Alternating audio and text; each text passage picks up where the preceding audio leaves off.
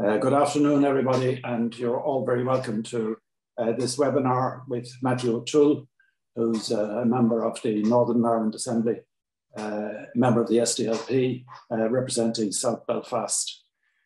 My name is Dahi O'Kelly. I'm chair of the UK group in the Institute, and we have, as you know, discussed the protocol from time to time.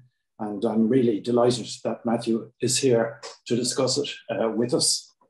He's written extensively about it. He's debated extensively about it.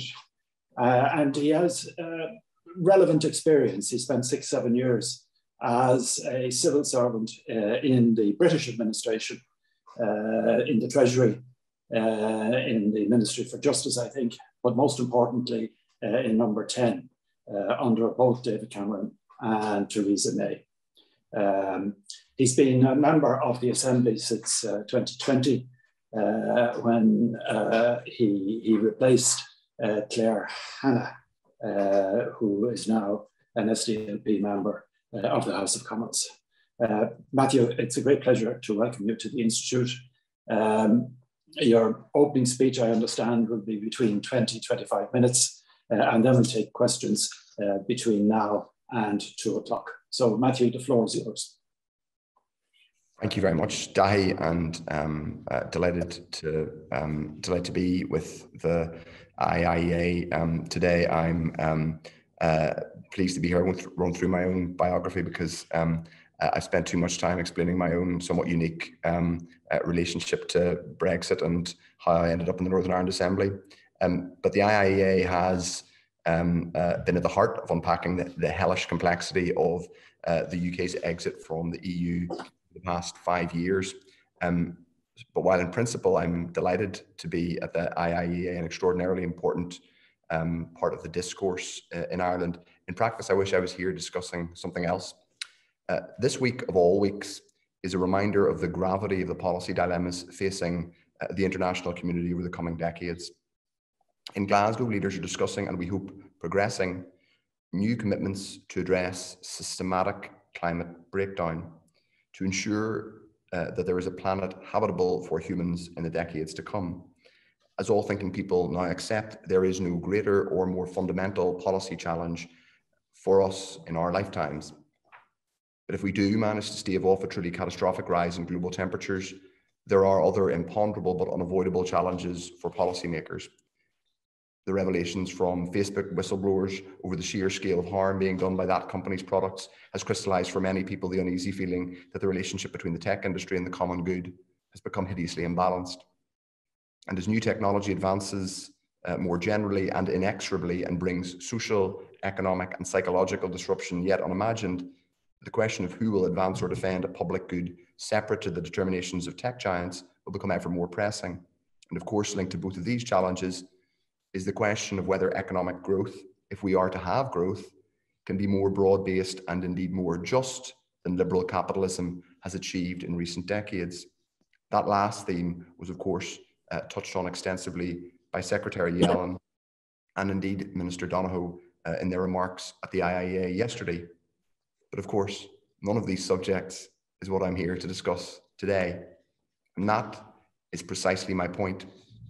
The futility of Brexit is perhaps best represented by the opportunity cost for those actors most closely engaged in it. To put it mildly, we should all have more important things to focus on. We all do have more important things to focus on.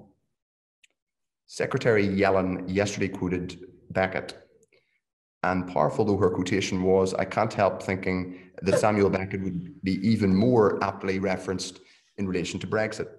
For what is Brexit? But a kind of theatre of the absurd in which language is increasingly detached from meaning and the actions of key characters, notably the British government, become ever more detached from any apparent logic. Today, I want to briefly summarise the current context around Brexit and the protocol and their impact on the politics, not just of the 3 strands of the Good Friday Agreement across these islands, but some of the broader geopolitical context. To put it in summary, things are worrying. I believe, my party believes that where we should end up and where we can end up is making a virtue rather than a curse out of Northern Ireland's unique position at the hinge point of the UK and European Union. We believe that's possible, and that's what I and my party are working towards. But currently the evidence from London is not encouraging. If we could be assured the UK government was pursuing a policy of seeking practical flexibility under the aegis of the existing withdrawal treaty and its protocol, and then seeking to make it work for everyone in Northern Ireland, that would be one thing. But the current signs are that the UK is not simply trying to increase flexibility, but rather to entirely reframe the nature of the withdrawal agreement. If the UK government has chosen a path of destabilisation and escalation, it is important to be clear and resolute about the facts of the past 5 years, the reality of Northern Ireland in 2021, and the need to hold firm in the face of provocation from ideologues. Lest I be accused of simply taking sides against London, let me be clear that there is a responsibility on the EU side too, and one that it could have handled better in January when its precipitous near triggering of Article 16 prompted unwelcome instability. But the cynical misuse of that hastily corrected error by the UK government ever since points to the true balance of blame for the unstable position we now find ourselves in.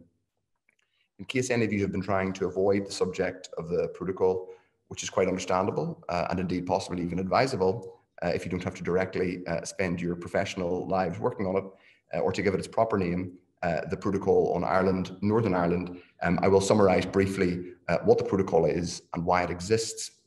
The protocol is the set of provisions in the UK's withdrawal agreement with the European Union which relates to Northern Ireland and indeed the island of Ireland. Specifically, it ensures that Northern Ireland remains substantially inside the single market for goods. But it is critical to note Northern Ireland is only in the single market for goods, not for services, capital, or people. I've often found that one of the most important things when discussing the protocol is explaining the limits to the protocol. The only substantial areas of, the only substantial exceptions to this are in the area of the single electricity market, where EU law continues to apply in Northern Ireland, with the not unreasonable, the single electricity market, I should say, which relates to the whole island of Ireland. We share a grid, for those of you who aren't aware. One of the outstanding and notable achievements in terms of cross-border cooperation over the past 20 years. And in this area, EU law continues to apply in Northern Ireland with the not unreasonable intention of ensuring seamlessness and stability of electricity supply. There are also important and as yet untested guarantees in terms of rights in the protocol, but in economic terms, the protocol is largely limited to keeping Northern Ireland in the single market for goods, but also ensuring that Northern Ireland in effect stays in the EU customs territory, even though it is de jure in the UK customs territory, which is a slightly complex Schrodinger's cat arrangement. But it is important to point out, as I say, the limitations. I'll come back to the point about the limits on the parameters of the protocol, because all too often lazy assertions about the scope and scale of the protocol are left unchallenged. Suffice it for now to say, it palpably and clearly does not entail, quote, an economic united Ireland, to use an expression favoured by some of its antagonists. If I could just offer an example in parenthesis, it would be the effective closing down of what was one of the most durable parts of the all-island economy, even when the border on this island hardened 100 years ago, and that was the financial services industry. What we are seeing at the minute is financial services institutions effectively divesting from one side of the border to the other. The three main all-Ireland banks, Bank of Ireland, AIB and Ulster Bank, have all substantially reduced their cross-border activity. And it's my view that that simply can't be separated from Brexit, despite some of the public statements or the lack of public confirmation of that. But why does the protocol exist? To come back to that question, well, in narrow process terms, it exists because the European Union acted to protect a series of interrelated interests, including the conditions or some of the conditions for all-Ireland cooperation as envisaged in the Good Friday Agreement. And yes, the integrity of the EU single market and Ireland's place within it.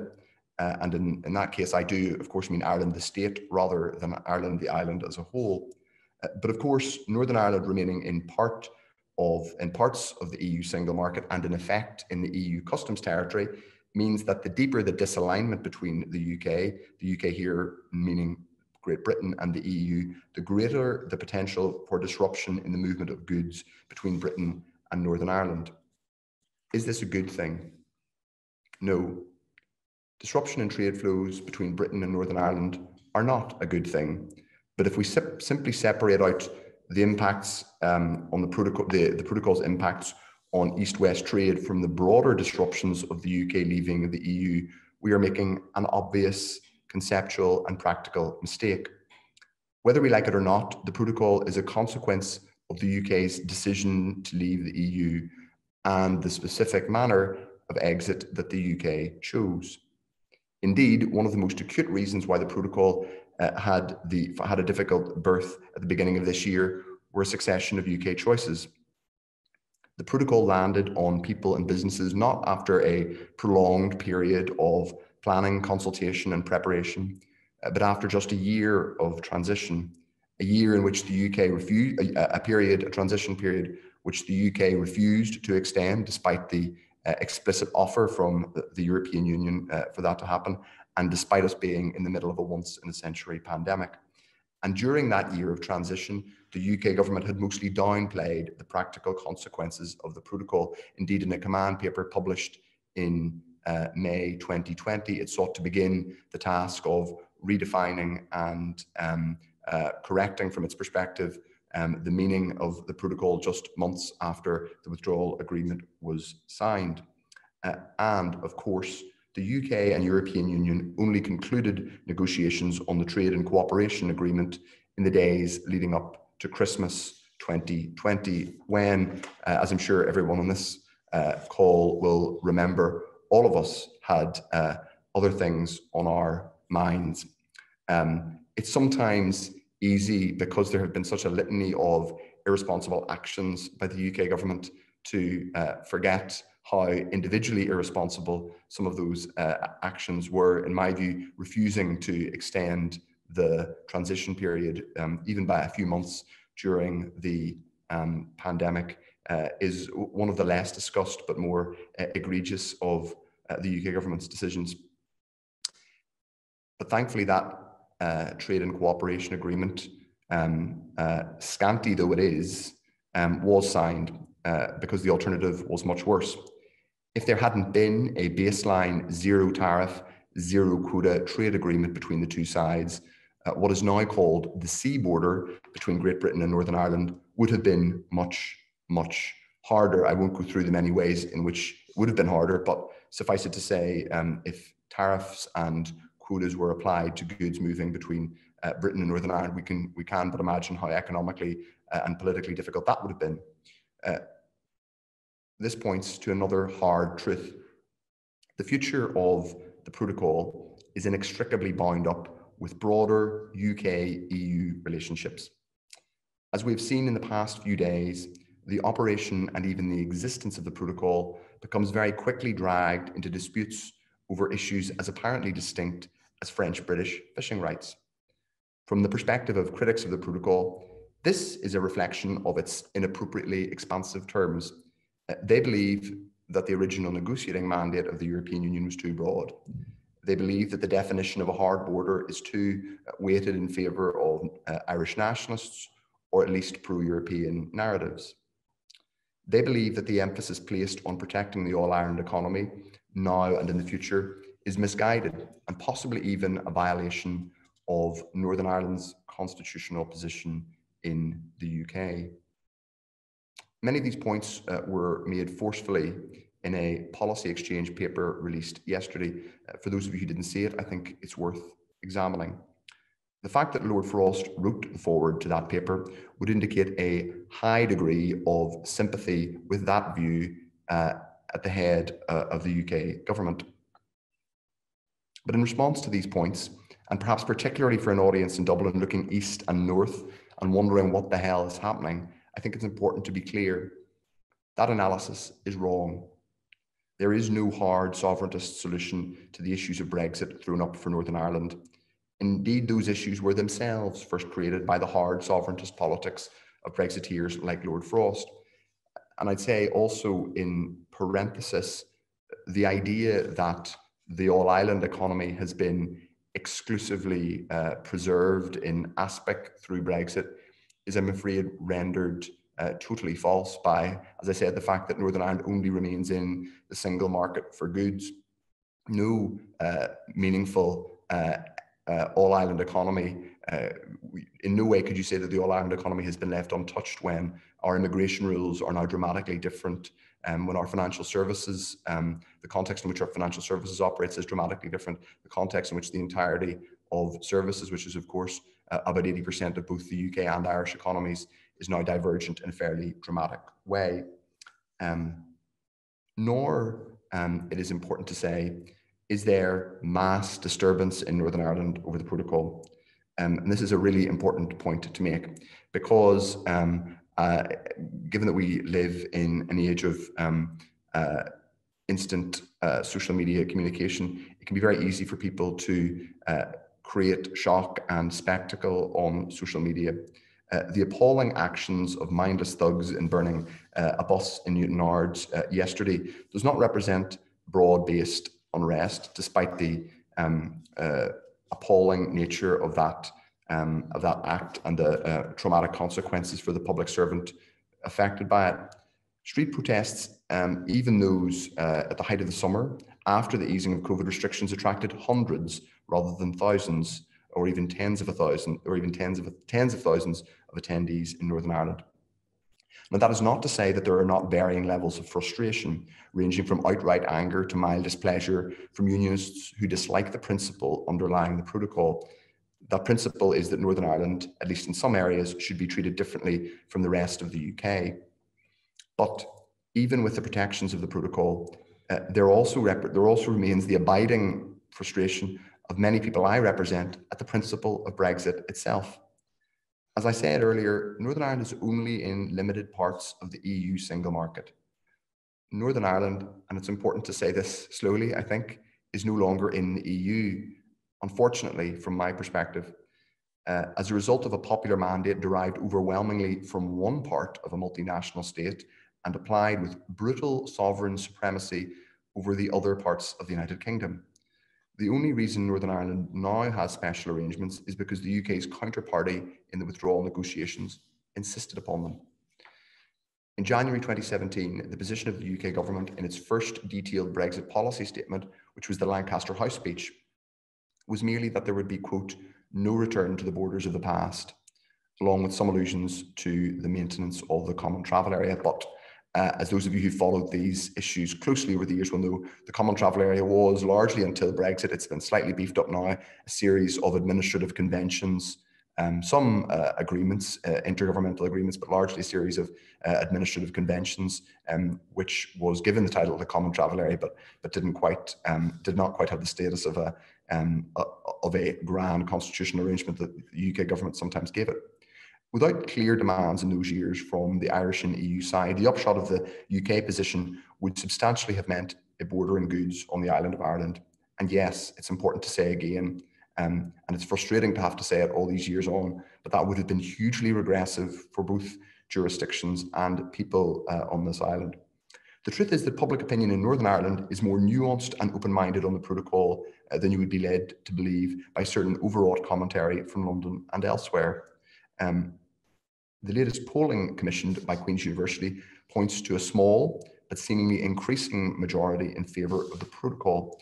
But perhaps more instructive than that number is the more than 2/3 of people who believe that some form of distinctive arrangement for Northern Ireland is necessary to reflect our unique geography and political dispensation. So where do we go from here? My hope is that the performative sovereigntism from London is just that, a performance building up to a compromise. But I can't say at this stage that this hope is anywhere near an expectation. Certainly the expansiveness of the EU's offer on easing some of the practical mitigations in terms of easing some of the practical east-west consequences in terms of goods movement is not just welcome, but should be transformative. And there are particular issues that needed to be resolved. I think particularly of issues like the movement of medicines into Northern Ireland from Britain. Those are areas where practical mitigations and agreed solutions were necessary and essential to make the protocol work. There are other areas where I do think it would be in all our interests to see even more progress. For example, we think more ambition on engagement and consultation with Northern Ireland's devolved institutions would be welcome. We hear a lot in the discourse now in London, Belfast and elsewhere about the triggering of Article 16. I'd like to hear more discussion about the triggering of Article 14, which allows for representations on areas of relevant protocol implementation to be made by the North-South Ministerial Council. Sadly, the fact that the North-South Ministerial Council is not operating as comprehensively as it should at the minute is one reason why that hasn't happened yet. As usual in discussing the protocol, I've spent far too little time talking about the very real economic opportunities that arise from Northern Ireland having access to both EU and UK markets. The truth is that what the protocol can mean, if interpreted and applied in its most expansive and generous sense, is that Northern Ireland's duality, so long a source of strife and conflict, could become an advantage. So we would like to see more dedicated strategy, binding in not just London and Brussels, but investment agencies in Dublin and Belfast to maximise the investment opportunities for the North and indeed the whole island. This, of course, could complement the vision of Ireland's bridging position between Europe and the US that was expanded upon by Secretary Yellen yesterday. But all of that is subject to the scaling back of the bleak sovereignty-obsessed vision of Lord Frost and the current UK government. Put simply, post-Brexit, and indeed in relation to everything else in Northern Ireland, there is no positive future for Northern Ireland or our island more collectively, or our island more collectively, if framed in a narrow vision of hard sovereignty. I will draw my remarks to the conclusion at that. Thank you, Dahi.